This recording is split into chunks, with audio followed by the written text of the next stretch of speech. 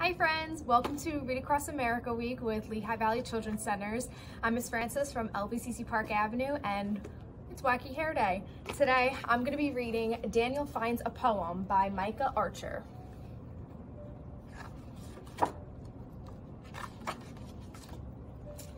Daniel knows all the rocks, trees, and animals in the park. On Monday morning, Daniel sees something new on the park gate. A sign reads, "Poetry in the Park, Sunday at 6 o'clock. "What is poetry?" Daniel says. He looks up in surprise when he hears a spider say, "To me, poetry is when morning dew glistens." On Tuesday, Daniel climbs the old oak tree. He sees Squirrel. "Squirrel, do you know what poetry is?" "Poetry is when crisp leaves crunch," Squirrel tells him. On Wednesday, Daniel calls into Chipmunk's hole. "Chipmunk, can you tell me what poetry is?" Poetry?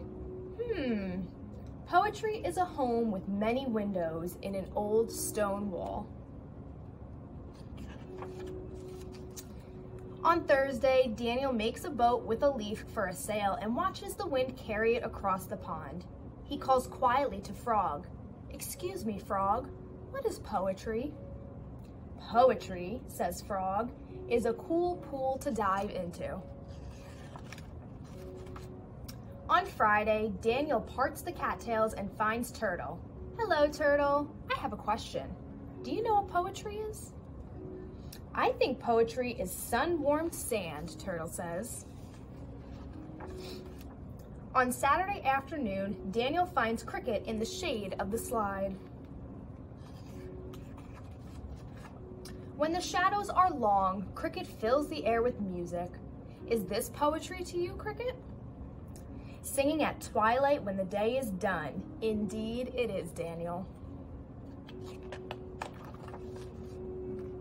That night, moonlight fills Daniel's room. He hears a hoo. Leaning from his window, he calls to Owl. "Owl, what is poetry?" "Oh, poetry. Poetry is bright stars in the branches, moonlight on the grass, and silent wings to take me wherever I go. Good night, dear Daniel," she whispers, and flies off into the night. On Sunday, the sun wakes up Daniel. He's happy when he remembers it's Sunday. "Today is poetry in the park," says Daniel, "and I have a poem." Morning dew glistens, crisp leaves crunch. There's a home with many windows in the old stone wall. Cool pools to dive in, sun-warmed sand to lie in, singing at twilight when the day is done. Bright stars in the branches, moonlight on the grass, and silent wings to take me wherever I go. On the way home, Daniel stops to watch the sunset sky reflecting in the pond. "That looks like poetry to me." "To me too," says Dragonfly. The end. I hope you guys enjoyed this story, and again, happy Read Across America Week. Bye.